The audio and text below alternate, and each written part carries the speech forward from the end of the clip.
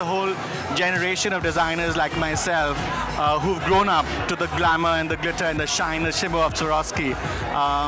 We've done beautiful jewelry with them this time. Of course, the clothing, we always use Swarovski. It's one of those elements, one of those beautiful elements that actually add a certain kind of enigma to a garment.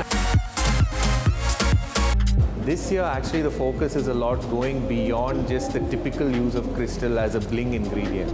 But beyond that, using the Swarovski crystals adds a design dimension to enhance the appeal of any product.